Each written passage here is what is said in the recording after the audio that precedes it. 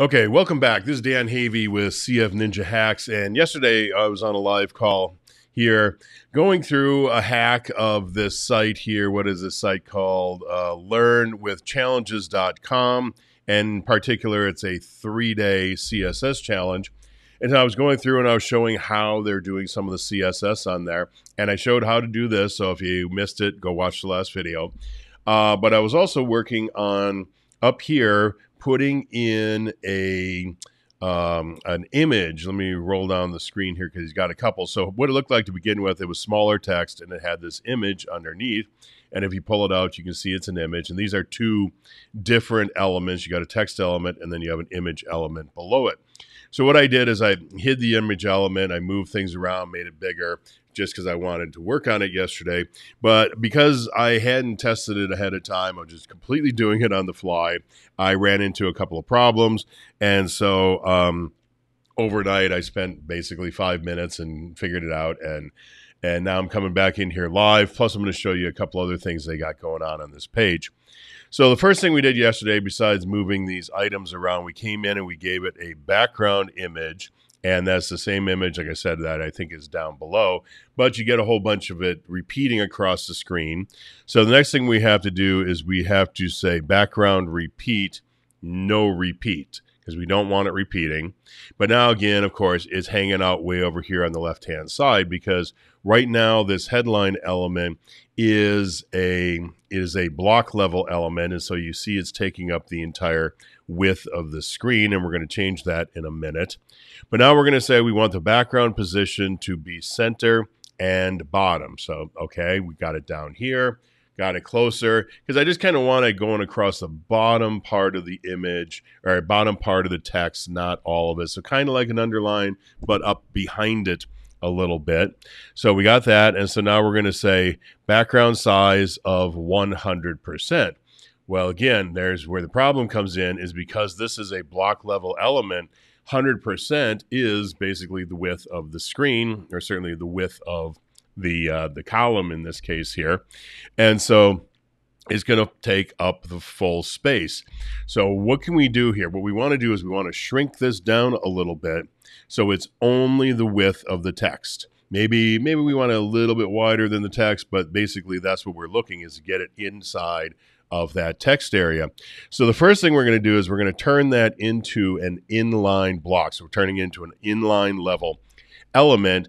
And so you see here now it went from being full all the way across to only the box that is containing it, or the box that it is in this case, is only as much as it needs to get the letters inside of it. And then we got to put it back into the middle of the screen. And so in order to do that, we're going to use what is known as a transform translate.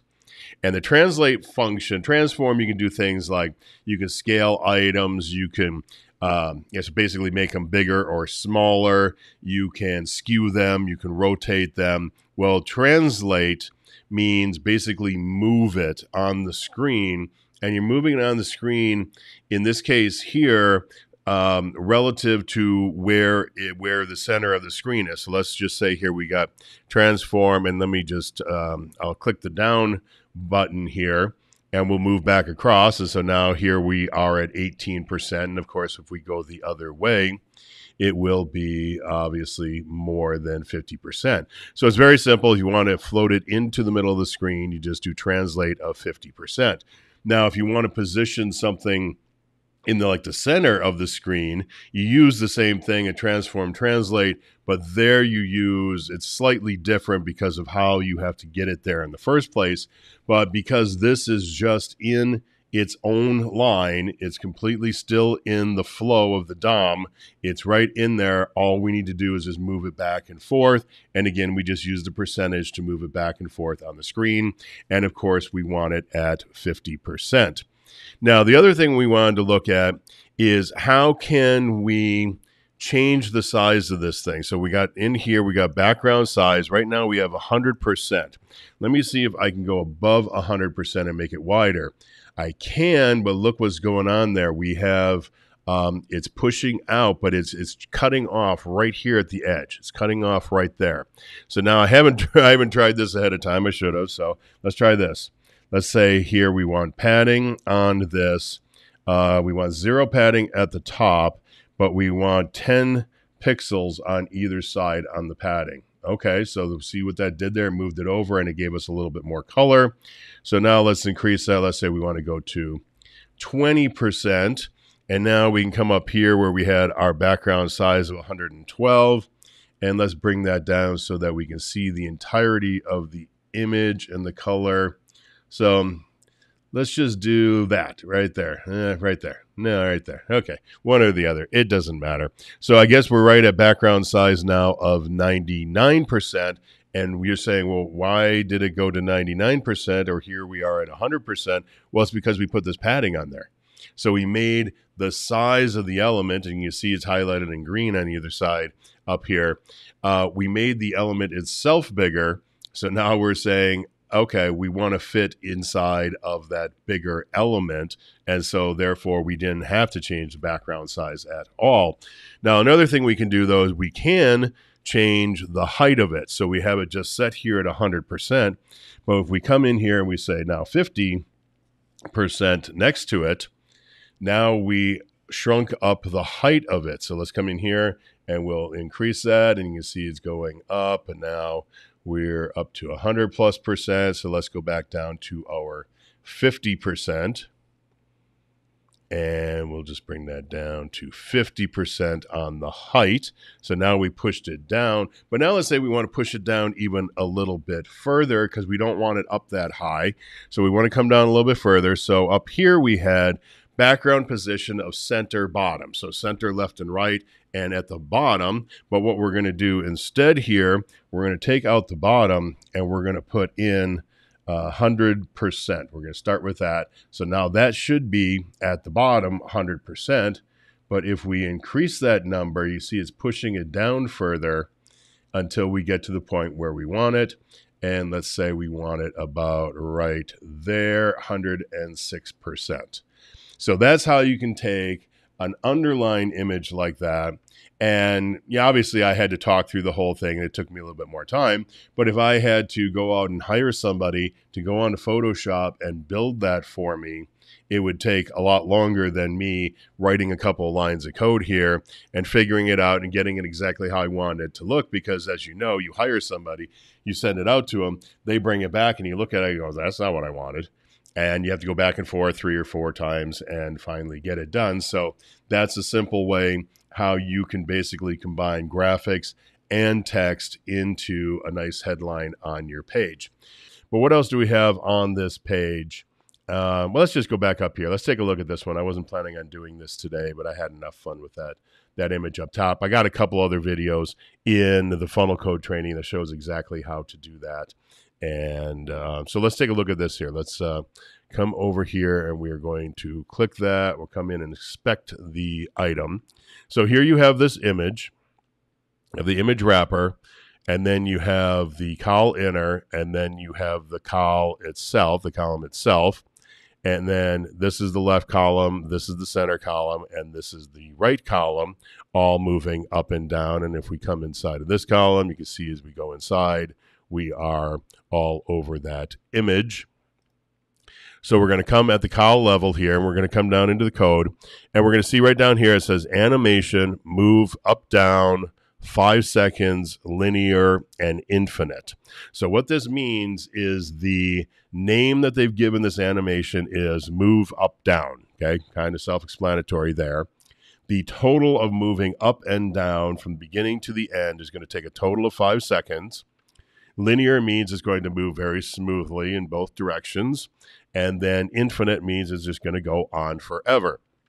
So now what we have to do always in the code is go all the way down to the bottom of the CSS.